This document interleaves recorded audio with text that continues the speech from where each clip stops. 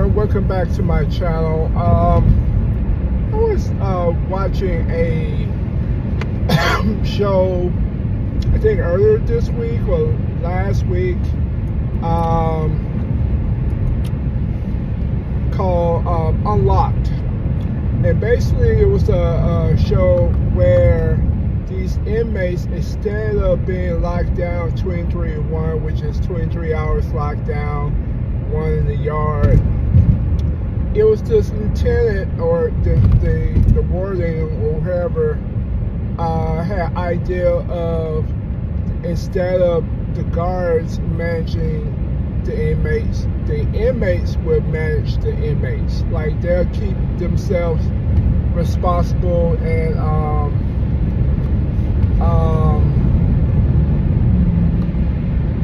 responsible and accountable. And basically where the idea came from, in Europe, the inmates were not locked down like they is in the United States, and they saw good results from it, good situations from it, good, wherever you want to call it. It was just a good experiment. So the guy is in Arkansas, if I'm correct, and he said, okay, let me try it for one unit.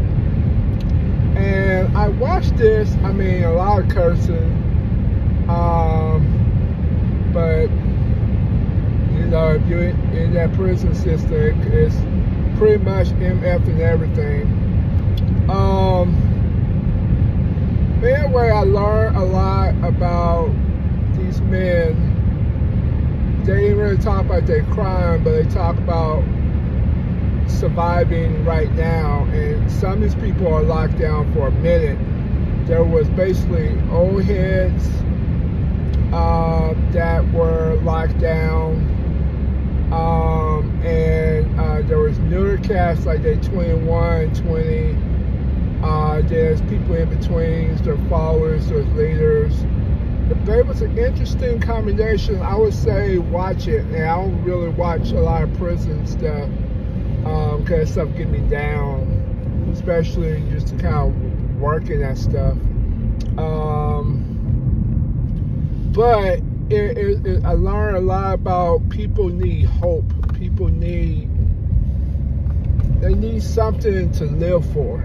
You know, we all need something to live for. And this thing called respect is a huge thing. Now, for men, that respect word is like biblical. You know, it's like, on my mama, I put this on my mama, you know, it's a respect thing.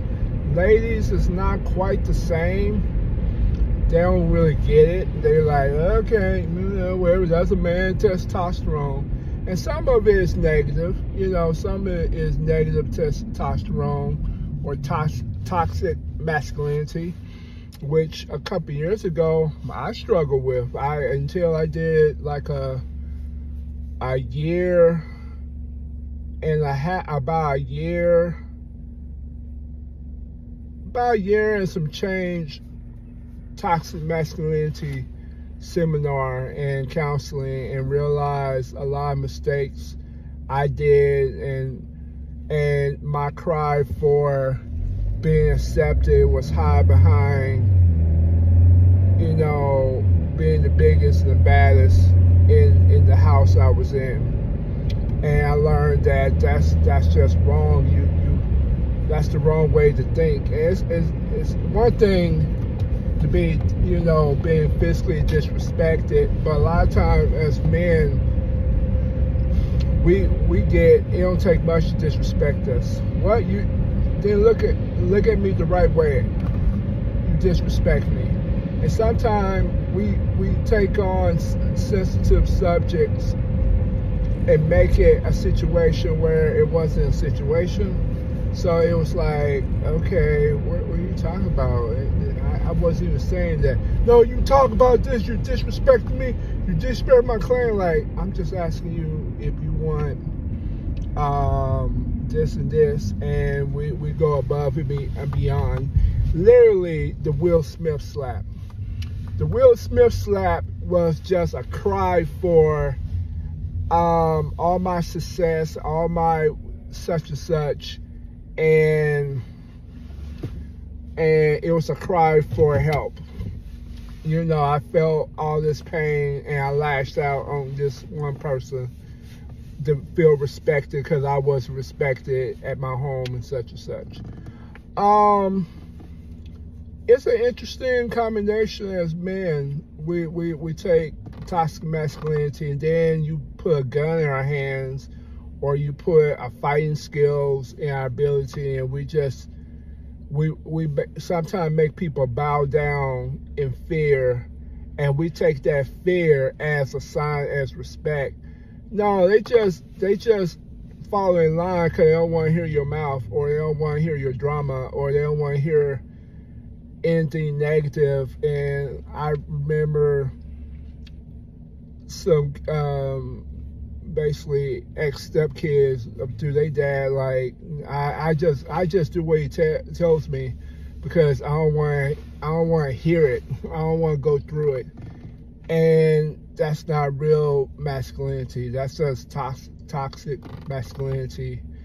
And I'm all for masculinity when it counts, but not when we trying to force it or make something, or make people that are traditionally inferior or physically inferior or children and make them follow in line. That's not real leadership. That's just putting people, you know, in a situation. And this is another secret. You think you're going to be strong like this forever? You think you're going to be this type of strength for the next 25 years? If you my age and up, in 25 years, we'll be in our 70s or late 60s. We are declining every year as we speak. Every year as we speak, we're declining. You think our kids gonna be declining? They're gonna be getting bigger and stronger. And if you try to do that stuff on a grown kid at 35 and you in your 80s, they're not gonna sit there and be dominated. So keep that in mind too. So toxic masculinity, be careful with it. You know, real power doesn't come from fear. Real power comes from respect and people knowing that you're about it. But you don't gotta scare people to be about it. They just know that you are.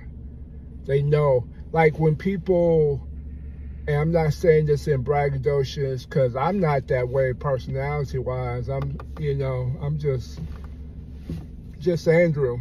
But I can tell when certain people know my background, and they automatically they fear and they bow down because they know my presence. Not that I'm that tough, but they know what I do, and they know, like, yo, this man is not the one. This man, and that's not me saying nothing. That's not me throwing it in my face. Just the way I move and the way I carry myself. They know that's not the one you want to try. But there's been times I have to show people, you know, but that's many years ago, and I was once again had the wrong masculinity.